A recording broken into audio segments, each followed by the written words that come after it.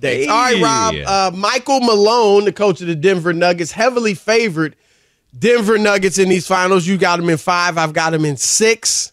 He spoke to the media today. Now that they know they're playing the Heat, here he is.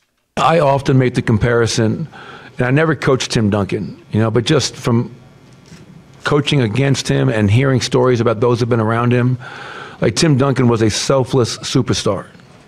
And I look at Nikola Jokic in the same vein. I think Nikola Jokic is a truly selfless superstar where it's not about him. He's not looking for people to look at me, tell me how great I am. He's almost embarrassed by the attention. He just wants to be one of the guys in the locker room, have fun, work hard, and win. I agree with him, Rob. Do you have any disagreement with what he said?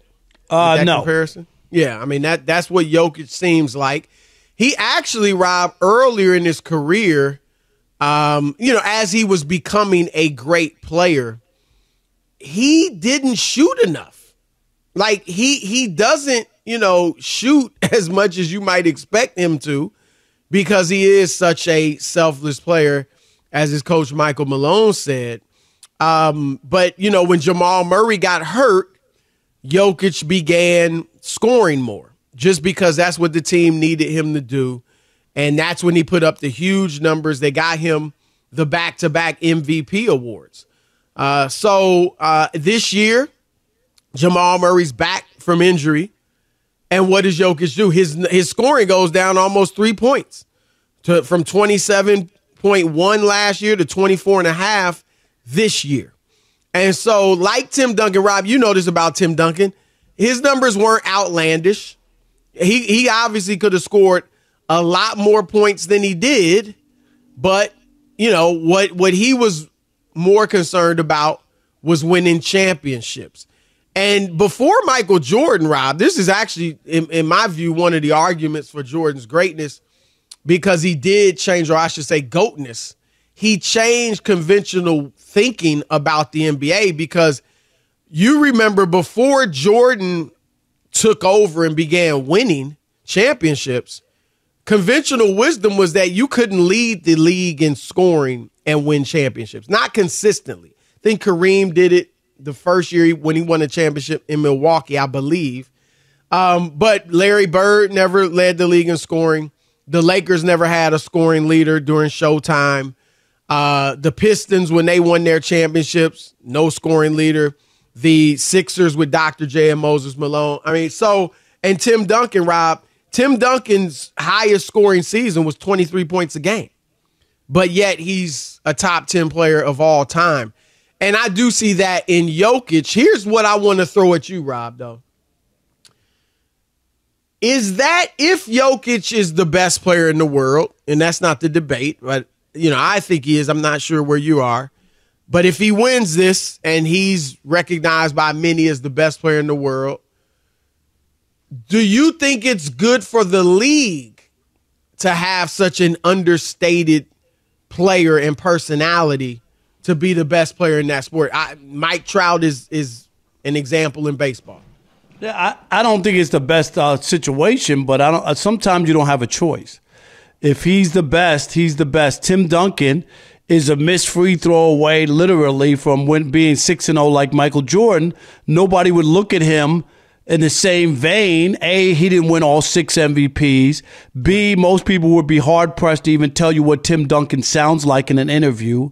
You can't even hear Tim Duncan come into a room because he's got sandals on. I mean, I'm just saying... He was that kind of guy, Chris. And jean shorts. Yeah, and cut-off jean shorts. And if it wasn't that he was 7 foot tall, you might not even know he's around at all. I mean, Rob, he was invisible. To your point, and this is somewhat of an indictment on, myself included, the basketball media. If Tim Duncan had the personality of Kevin Garnett, he might be in the GOAT discussion. He won 5 championships, never had a Kobe Bryant alongside him, a la Shaq. Never had, the talent around him that Kareem or Magic had.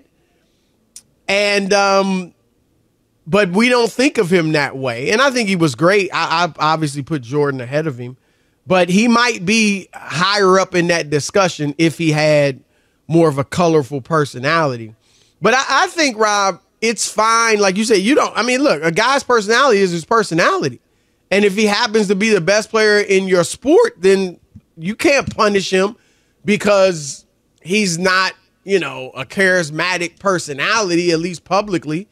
But I think it's fine if the best player in the league is like that, as long as you do have other personalities who are top players. Right. Because everybody can't be that. And the same thing, you mentioned Mike Trout. Chris, I hate to break it to you. Nobody's talking about Mike Trout anymore. They talk about no Ohtani, the best player in the league, and they talk about Aaron Judge. If you're asked Major League Baseball, do you want Aaron Judge plays in the Bronx for the Bombers, hits home runs, Chris. He's got a great smile. He's 6'7". Can you ask for anything more? Could you ask for anything more? You can't. Do you think that's because Trout, and obviously he's still a great player, but he's not putting up the numbers he was a few years ago. Do you think we aren't talking about him because of that, or because of his laid back personality? It's a combination. And other guys have emerged, whether you think they're better than him or not, but they've emerged and they do have personalities that are great for the public. Yeah, I think it's a combination. He's been hurt, Chris, the last couple of years.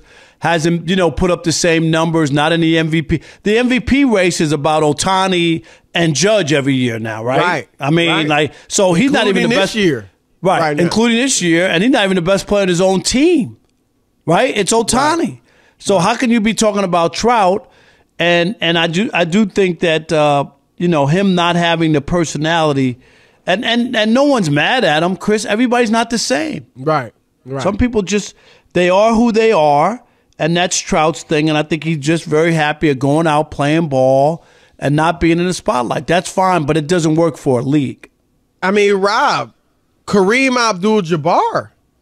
Now, he was different from Duncan and Jokic in that Kareem, at that time, he just didn't trust the media, almost had a militant attitude. I hope I'm not,